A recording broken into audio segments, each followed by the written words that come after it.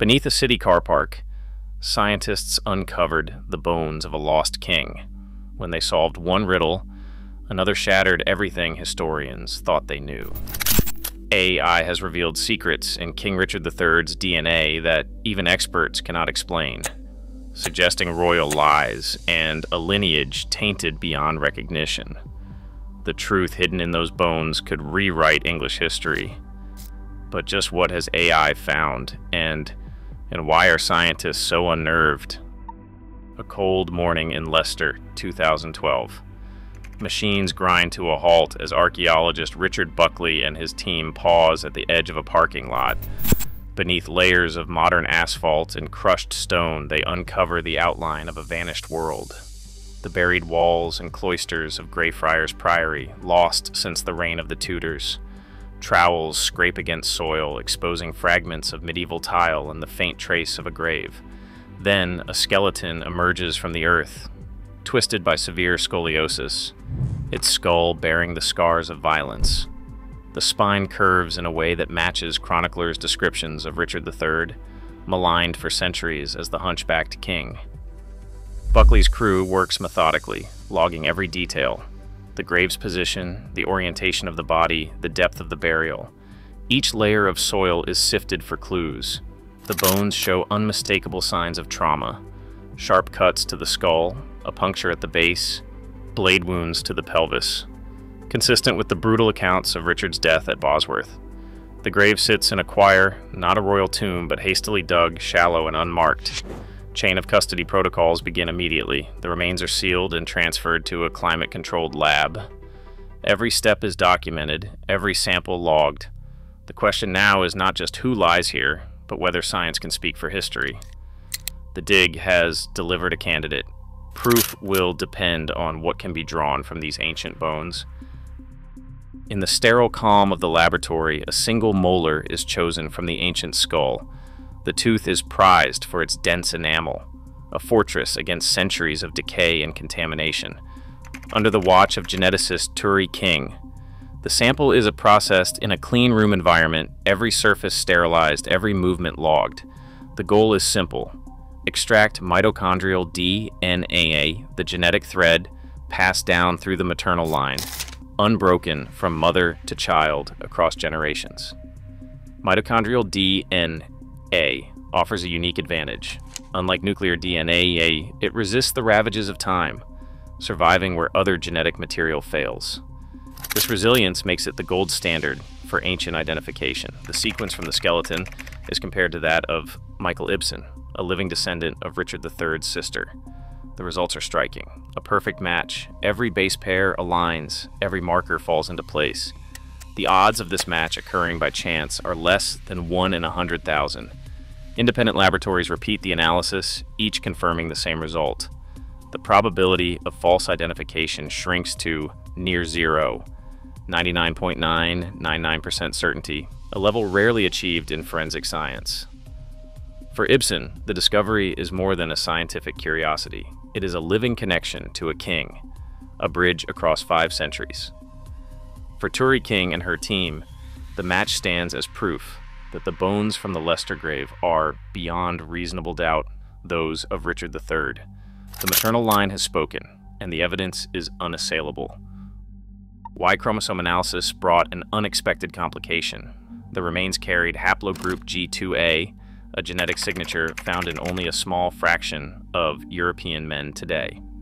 Yet, every living male line descendant tested from the Somerset family, publicly documented as tracing their paternal ancestry back to Edward III, carried a completely different haplogroup, R1b, the most common in Western Europe.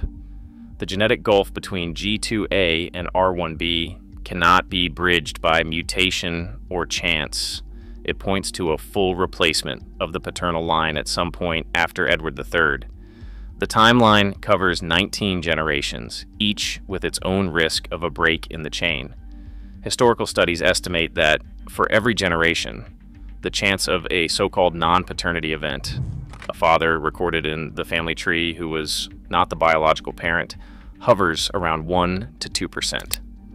Over 19 generations, the cumulative probability of at least one such event rises above 25%. The Y chromosome data do not single out the precise moment of divergence, nor do they name the man or motive.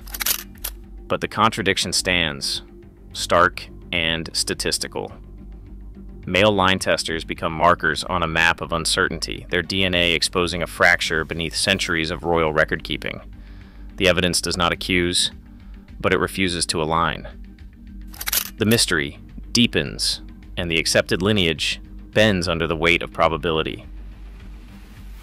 Medieval England offered its own set of explanations for broken bloodlines, none of them rare, all of them deeply woven into the fabric of noble life. Historian Helen Castor describes a society where fosterage and wardship often placed children in the homes of distant kin or powerful patrons, blurring the lines of paternity and inheritance. In the Somerset branch of the Plantagenet pedigree, records show periods of guardianship and extended absence, moments when children were raised far from their biological fathers. Such circumstances could easily mask a misattributed father, whether by design or by the simple chaos of war and politics.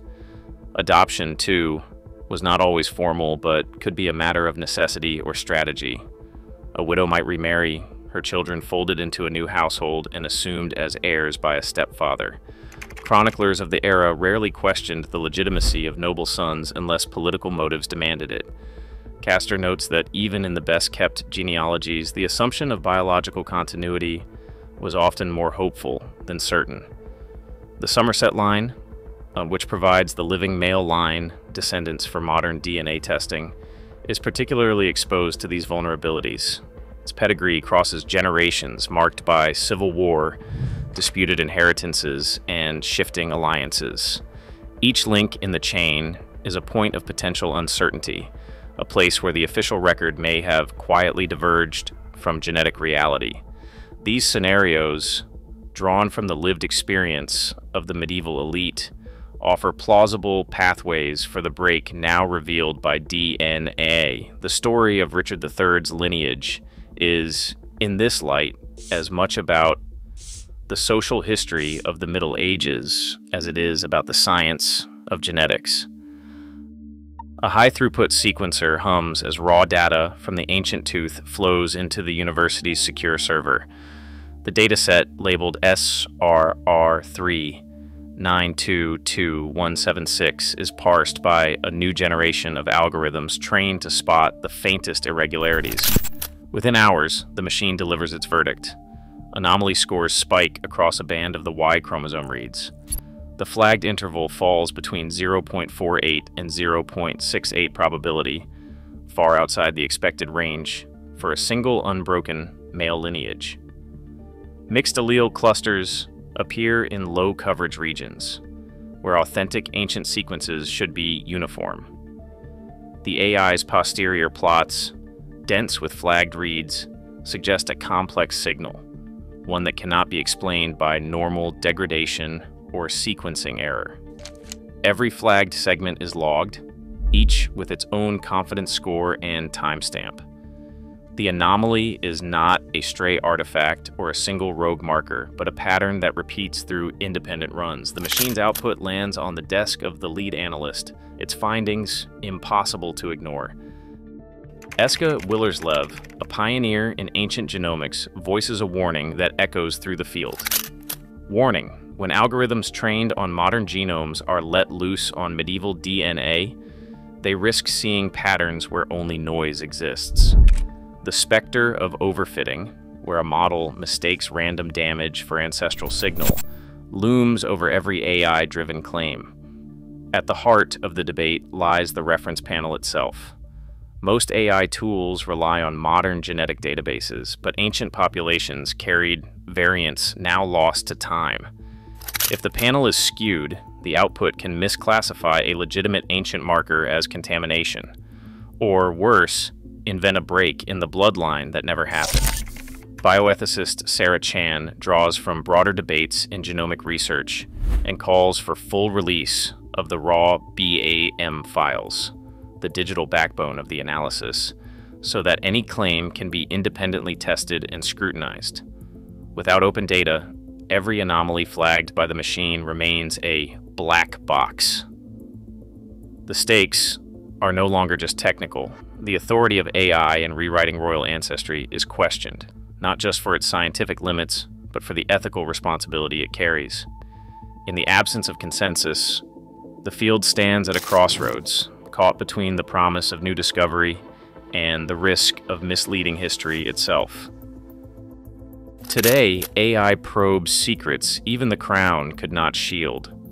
As algorithms outpace tradition, every genome becomes a new frontier, and every royal myth faces its reckoning. The past is no longer fixed. In the code of our ancestors, history rewrites itself, one sequence at a time,